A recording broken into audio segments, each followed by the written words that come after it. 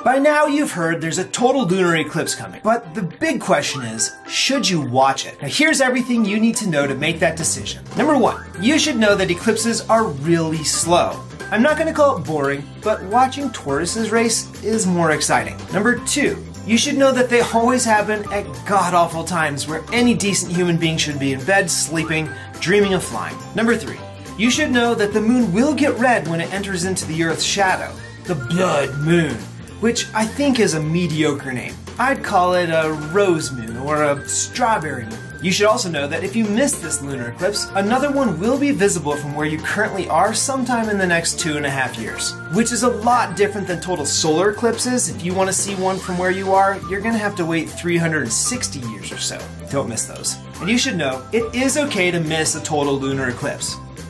But you should also know that the moon is around 238,000 miles from Earth, traveling at a speed of 2,300 miles per hour on a month-long orbit around us. And that orbit is not flat, but it's tilted 5 degrees off the plane of the solar system, which means the moon rarely goes into the Earth's shadow. Usually it goes above or below it, except for 1 or 2 times per year on average. And when it does, you can actually see the shadow of the Earth as the moon goes into it.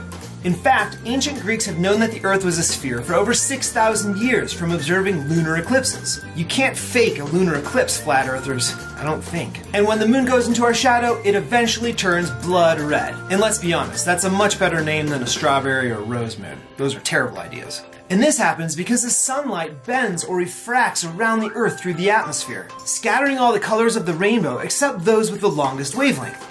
Red. And this is visible only during a full moon, and only from the night side of Earth. And this time around, only people in the Americas are going to be able to see the full, uninterrupted lunar eclipse. Sorry rest of the world, if you want a total lunar eclipse from start to finish, you're gonna have to wait, but not long. So should you watch the total lunar eclipse, like thousands and thousands of generations of humans have done? Well, they say there are no stupid questions, but that's one. So go get some coffee and some warm clothes. It's going to be a long but beautiful night.